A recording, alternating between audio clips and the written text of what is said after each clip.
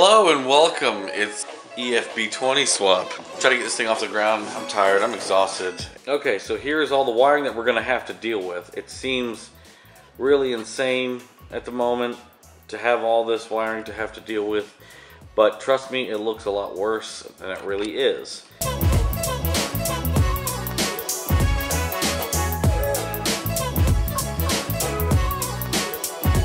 Now this is the harness that we're going to have to put back on the car and on the new engine. So we're going to have to modify it. The reason why is it's actually the most simple thing to do. Unless you would like to go to rywire.com and purchase a budget B or D series harness and spend roughly anywhere from $400 to $500 on a fresh, brand new plug and play harness. This is what you're going to have to do, is modify this harness right here. You can see I've got some tools over here. I've got a little pick, some wire cutters, some needle nose pliers, and some electrical tape. I'm going to solder all the connections after the fact because there's so many of them. I'm going to do that off camera. So we have the original DX harness right here, dual point. So this is our OBD1 injector wiring harness. It has the 4 injectors plus the power block, which is right there. We're not going to be using a resistor box because we're using OBD1 injectors. We have an OBD2 alternator plug there and then an OBD2 distributor plug there. Now this is a harness that was given to us with the mounts. It's basically a VTEC sub harness. The only thing we're going to be using this harness for is the O2 sensor. We're going to see how much of that we can fit in. And the last but not least is actually just an OBD2 engine harness that we're going to cut up and use. You don't have to do this. You can go and buy a new roll of wire if you want. I had this laying around my shop, so I brought it with me. This way I can kind of color code things and stay organized that way. So that's pretty much it. So now I'm going to have to start this process and get busy. Okay, now the main thing to focus on is the injector wiring. Because we're using OBD1 injectors, we have the 4 injector wires right here, and this is the power block that feeds it. So if you look, the wires are quite simple. You have 4 wires here, they're twisted together to show separation. So you have 4 wires here that are yellow with a black stripe, and then 4 wires here that are red, blue, yellow, and brown. Now, the 4 wires that have the yellow and black stripe are going to go to 4 wires for yellow and black stripe right here. They're going to be wired to this block here, and this 1 wire that I have that I ejected from the harness at the junkyard, this is actually going to be the power wire that feeds all of these wires. If you notice, this has a little block here that plugs in, and it's just a metal ring that loops all of these wires together to feed them all so that they all have power. Without that block, the injectors will not work. So what I'm going to go ahead and do is I'm going to go ahead and connect these wires, get some more wire for the injectors and extend those, and then once we kind of build this harness here, we're then going to integrate it into the DX harness. So here is the injector wiring with the 4 injectors. I have run the power to a power block. Now this is the wire that needs to go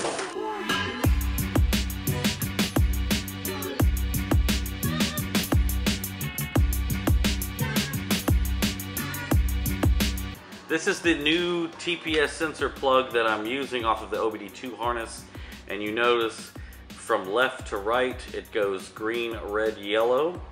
The old plug goes yellow, red, green, and that's because on the DX models the TPS sensor is backwards. So if you keep this plug, you have to flip the yellow and the green wire so it ends up like this. You have to extend the wires anyway, so I just use the OBD2 plug.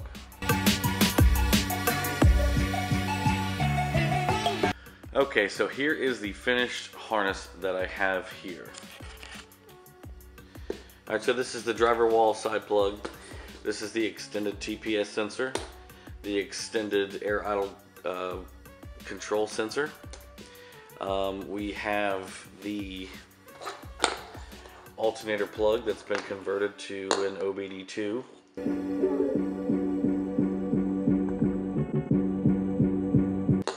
We have the 4 injector wire clips here. with the block, power block right here. This is still the air temperature sensor, the oil pressure sensor sending unit, the thermostat ground right here, okay, and along with the fan switch that goes right next to it. It's got a little extra length there. Starter wire. Then over here we have the OBD2 distributor plug.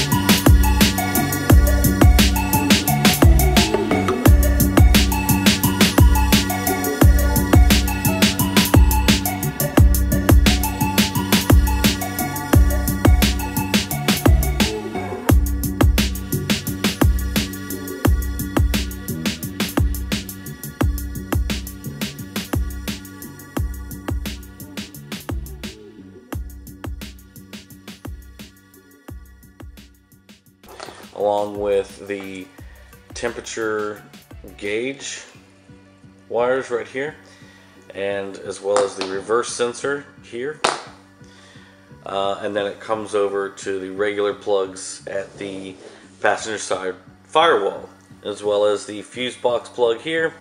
And if you notice, there's an extra plug here that is clearly not OBD0, and what this is this is a sub harness that I've made for the multi-point fuel injection. That way, if the harness ever needs to come back out of the car, there's an extra plug here.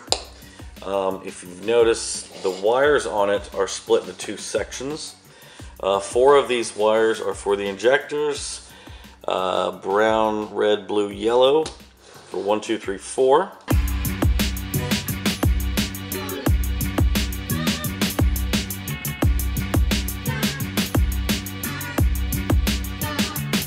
And then there's another 2 wires that are for the cylinder sensor and the distributor. I have run them all here, so it's quite simple. I've got these marked out as to what and where these need to be.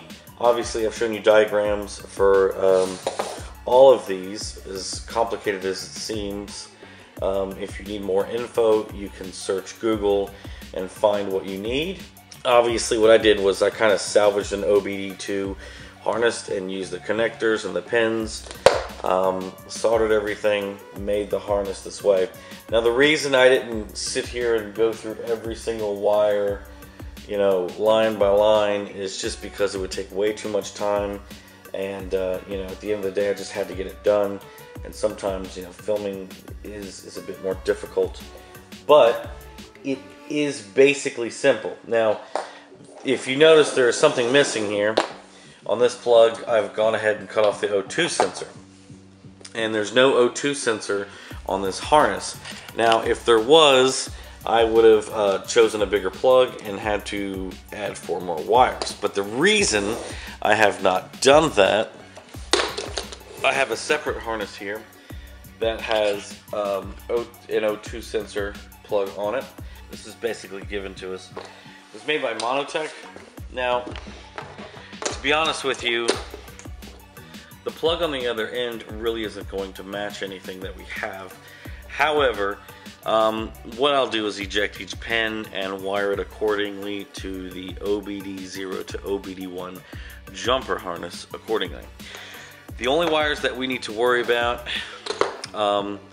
we'll go ahead and plug up the NOx sensor and the O2 sensor, although we're running a PR4 ECU, which does not look for a NOx sensor, but we'll just run the wire anyway, in case in the future he does decide to go VTEC. The harness will be there. This plug is going to have to go bye-bye, and we'll just wire it up to the VTEC sub harness, and it will disconnect nice and neat there. So that's pretty much it. If you get into a situation like this where you're like, oh god, what are these? Luckily these are color coded, so all I have to do is look at the wire down here and then come up here and look at the color of the wire here. So this is blue and black, and then obviously blue and black would be signal and ground for that sensor. For a B series swap, when you're putting it in an EF that was originally dual point injection, this is definitely the most labor intensive wiring. It's not impossible and it's not that hard, it just takes a little more time. So if you feel brave enough and you are intelligent enough and you do your research, let me say that one more time, do your research. Please don't quote my video on one thing that I said, because your wiring harness may be different with colors and your situation may be different because someone may have modified your car before. But take your time, think it out, do it thoroughly, and just be patient and you'll be able to knock it out in no time. This is currently where I stand. We have the harness on the engine. I've still got to go and do all the wiring at the floorboard. Okay, so this is the OBD0 to OBD1 jumper. Here's the OBD1 plugs. Here's the jumper from the OBD0. Now, to use this, you basically have to convert the harness into an SI harness, because this is for SIs and all-wheel drive wagons, basically, and four-door EXs, I believe. Now, I haven't pulled the pan yet, but here are the extra wires I'm sending into the engine bay. The 4 fuel injector wires, and the 2 cylinder sensor wires for the distributor. Now there's also the addition of the sub harness here on the jumper harness, and these wires deal with the O2 sensor, VTEC pressure, VTEC solenoid, NOx sensor, and AIBs if you're running a GSR. So this we're not going to worry about at the moment till we can get the motor running. The only thing we're really going to have to worry about with this is the O2 sensor. We're going to be running a stock PR4 ECU, which is a 92 to 93 LS computer. Should run this B20 pretty well. Eventually, if he wants, he can chip it and put a B20 program on there. But this will get him driving around and get the motor running fine. Okay, so here we have the 3 plugs for the OBD0 ECU. Okay, try to make this as simple as possible if I can. Okay, so this is considered the A plug. It's the biggest plug. You can go on Google, like I have. You can see the top one is the dual point and the bottom one is the multi-point. Now they have it colored in under the colors it needs to go to.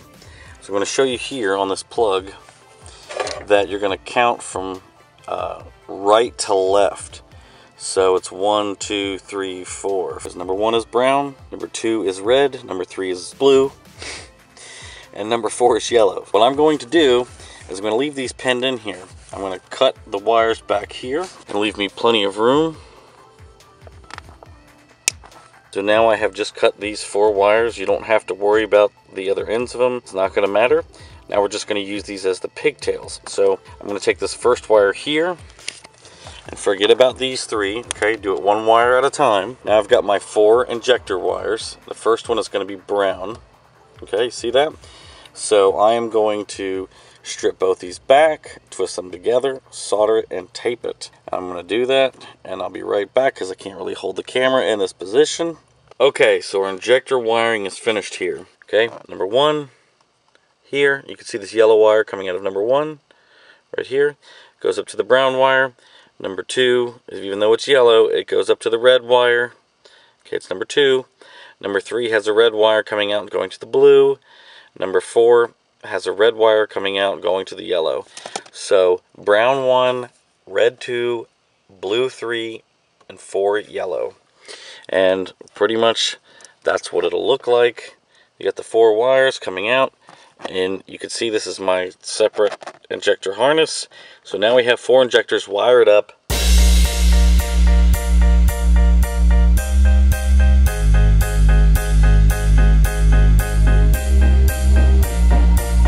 The next step is going to be dealing with the other two wires for the cylinder sensor. So the middle smaller plug is the B plug, the third plug is the C plug. The orange wire positioned in C1, okay, and this is looking at it from the back, it should be an orange wire.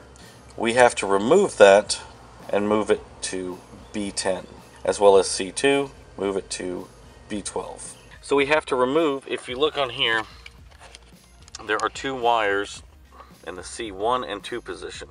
So that's top and bottom. The orange wire is in C1 and the white wire is in C2. We have to remove both of those, but we're going to take one wire at a time. So we're going to remove the orange wire, which is C1, and move it to the empty slot on the bottom here at B10. There's a white with a red stripe in B12, which we'll also have to remove and put the white wire in, but we're going to depin it and see how well that goes. So how to depin this thing is find something very skinny and strong, stick it in the middle hole, push until, and pull on the wires until they eject out. Okay, now, so I've got the orange wire out. That is going to go over to this other black plug. It's going to slide into the empty slot of B10. So I'm going to go ahead and do that. Should hear a clicking sound. Now the orange wire is in B10. Now the white wire that I have ejected has got to go to B12, where the white and red wire is, so I have to eject that. Okay, so I got the white and red wire ejected by using the same process. So now I'm going to insert the white wire. I hear a click. Yes, I heard it. So there it is. The orange and white wire is now in at B10 and B12 the way it should be. Now the other trick is we have to wire in the two wires that are sent from the distributor back to where C1 and 2 were. Okay, now the tricky part about that is that basically I can use this dead wire clip and plug it in, but we're still one short, so I'm probably going to have to find another wire to eject and use to plug into C2, or worst case scenario, I just cut the two wires at the jumper harness here and run them that way. Okay, I found another wire that I can use. It was at C16. It is a white wire. I've put the end on it. And the reason why I can use it is because it was for the OBD002 sensor. We are not using that in this case. We will be using an OBD102 sensor, which will be connected through the sub harness. Now I'm going to connect this into C2, which is the blue and yellow wire. It's clipped in. Now we're going to plug in the jumper harness. Now we've plugged the jumper harness in to OBD1. Now we're going to plug in the OBD1 ECU. Here it is. Now we still have a little bit more wiring to do with the sub harness and the O2 sensor, but we're going to see if this thing runs. Okay, we're going to see if this thing runs. Put the key in. Check engine light on, check engine light off. What a dick. Wagon life! Bucket status. Oh my god, that is some nice speakers.